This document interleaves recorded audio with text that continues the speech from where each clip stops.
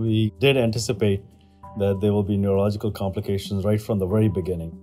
I've been studying viruses since the 80s when the AIDS pandemic started, and it was the same story there too. A lot of people have long-term cognitive problems, even if their virus is well under control. What affects the brain can be extremely devastating because it can affect your personality, your ability to think and concentrate, your mood, and those things that make us a person as a whole. When SARS-CoV-2 emerged, many were initially focused on its impact to the lungs. It soon became apparent that COVID takes a toll on the entire body, from the gastrointestinal tract to the brain. Autopsies have revealed devastating damage in the brains of those who have died from COVID. The blood vessels were damaged, there were inflammatory cells around the brain. We found that there were immune cells in the brain itself. And we found antibodies stuck to the blood vessels. So we knew that they were attacking the blood vessels.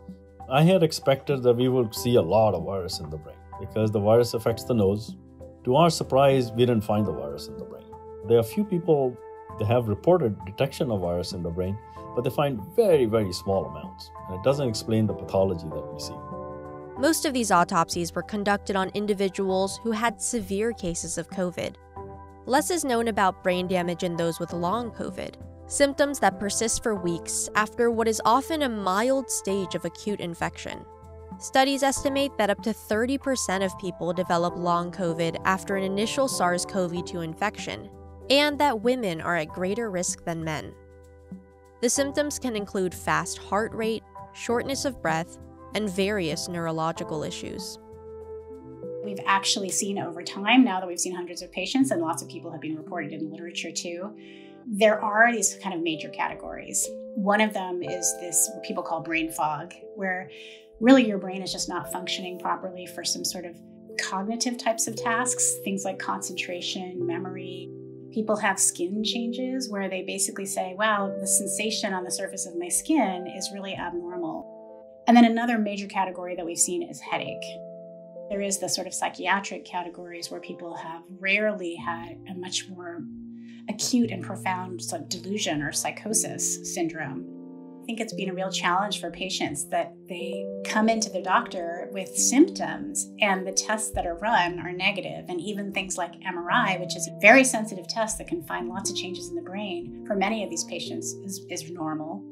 For a long time, we've been using research tools that can look at more sensitive measures that aren't things that we necessarily use in the clinic, but can tell us things like whether the immune system is functioning completely normally, or whether there might be very subtle injury to the neurons in the brain that you just can't see by looking at an MRI scan.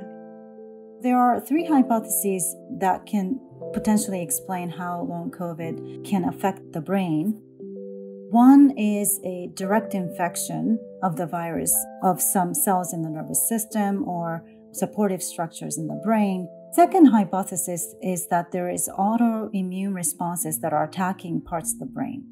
That could obviously trigger lots of different symptoms and long duration of such responses, because once the autoimmune cells are activated, it's very hard to deactivate them. The third possibility is that there is distal inflammation happening, such as in the lung, that could stimulate cells within the brain and trigger long-term changes in those cells. So a combination of these could be happening, or it could be a sequential event of things that happens, and they all contribute to this brain neurologic issues. Long COVID clinics across the world are trying different rehabilitation approaches to improve these symptoms. Our nervous system has a whole portion of it that is dedicated toward doing all of the things that your body needs to autonomously control. When that gets knocked out of balance, that's called dysautonomia. Dysautonomia has also been reported in other cases of post-viral illness. Autonomic rehabilitation is a very personalized and a very delicate approach to rehabilitating the autonomic nervous system. For most people that we see with long COVID, it typically begins with very, very gentle movements paired with breath work, with a patient laying flat on their back, slowly performing movements that increase blood flow into the chest cavity. It's not exercise, it's not aerobic, it's very gentle. We've had good response to cognitive symptoms from autonomic rehabilitation. I think it's worth mentioning that not all cognitive symptoms are from dysautonomia. And so in some cases, we don't move the cognitive symptoms at all. Researchers are also beginning to conceive of drug treatments that may address the underlying causes of long COVID. A team at the National Institutes of Health is awaiting regulatory approval for an immune-modulating drug trial. Plan is to bring in patients. We're going to keep them in the hospital for a week. And one arm will get placebo. The other arm will get intravenous immunoglobulin. And the third arm will get intravenous corticosteroids. They are sledgehammer approaches. They're not very precise attacks, right? They affect the immune system in many different ways. Vaccination in long COVID patients have impact on their symptoms. Some people feel much better from vaccination. That could eliminate the source of these persistent virus or viral remnants or something that's basically persisting in these patients that's triggering the chronic inflammation.